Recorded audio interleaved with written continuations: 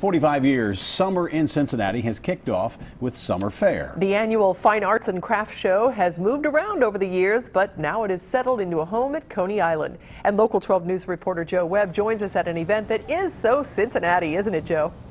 You know, it really is, Cammie, and I have to tell you, the weather has finally cleared. It's still overcast, but they're hoping for a really mild weekend out here at Coney for Summerfair and bringing in maybe 20,000 people to Summerfair 2012. You know, for many in Cincinnati, it's a family tradition, just like riding the Island Queen to Coney Island was a family tradition, a summer for. As things started to dry out this morning, 300 exhibits sprang to life on the grounds of Coney Island. There is a bit of just about everything, from stained glass to coffee mugs to fine jewelry.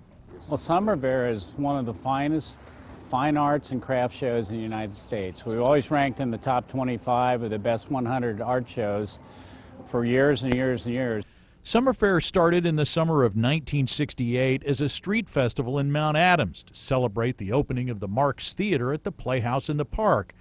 For a while, it was at Mirror Lake in Eden Park. It even spent some time on the plaza level of Riverfront Stadium. And as it moved, it grew. And 30 summers ago, it landed at Coney Island. Look at this.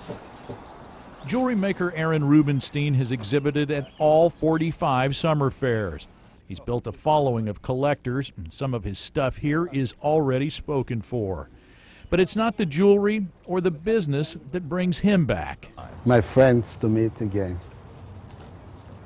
I would like to see always my friends. We still continue to run this show. The volunteers, the artists, all of them.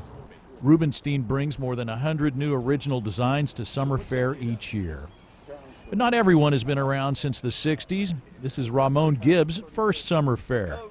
He makes what he calls jewelry furniture. You can see this curly maple and walnut creation is a lot more than a jewelry box. Friends told him he belonged at Summerfair. Well, people told me this is where I should be with the type of craft that I have. We were doing craft shows and they said, actually get out. You weren't supposed to be here. So we started venturing toward the art shows. And here we are. It's also where 20,000 or more visitors will shop and gawk for the next 3 days. So this is a Cincinnati jewel in the art community that we want to get many people out here as possible to enjoy and see. All of the arts and crafts at Summerfair are handmade by the artists who are here. Nothing is mass-produced. If you've never been out here, it is a really fun place to see a lot of really creative, interesting art, jewelry, clothing, ceramics, you name it, all kinds of stuff. Plus, there's live music and food. More than 750 artists applied to be in this year's Summerfair, but they only let in 300, so it is the cream of the crop. It runs until 8 o'clock tonight, 10 to 8 tomorrow, 10 to 5 on Sunday. Cammie? All right, you've had a chance to walk around, Joe. Do you have a favorite type of art or a booth or something there? You know, I'm a sucker for stained glass. I like the stained glass, but the thing is, you know, if you come out here looking for something in particular, what you're going to find is a whole bunch of different things that you never even imagined. What some of these people do with stuff that I would consider junk is amazing. I mean, there's a guy that's made some clocks out of a bunch of stuff that's just discarded material.